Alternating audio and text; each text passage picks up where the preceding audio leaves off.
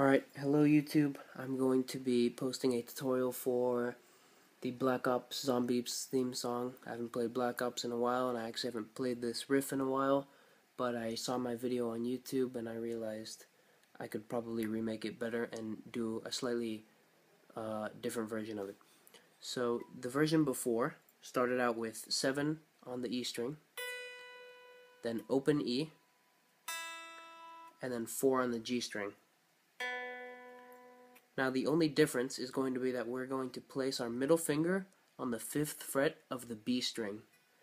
So that's going to help because it's going to create a more smooth sound, because we can just play all 3 strings in a row like this.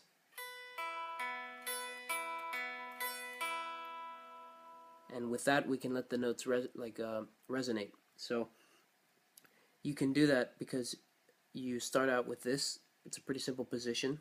Pinky on the 7th fret of the E string, middle finger on the 5th fret of the B string, and index finger on the 4th fret of the G string.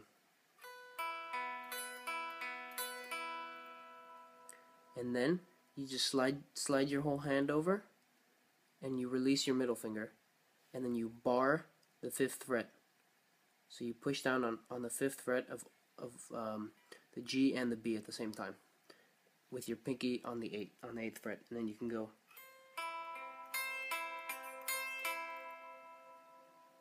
And then without moving, hopefully your hand is big enough, you can reach over to the 10th fret and play.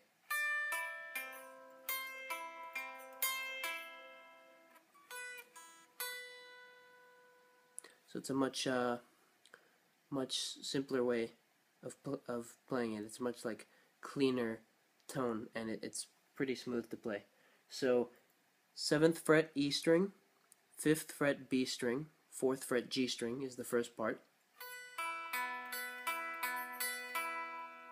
And the way you're going to play those strings is E, B, G, E, B, G, E, B.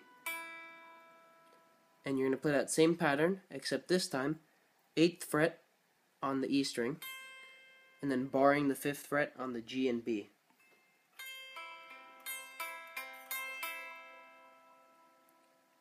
And then same pattern with the strings, except you're going to slide over to the 10th fret on the E string, with your pinky though. Then slide back down to the 8th fret.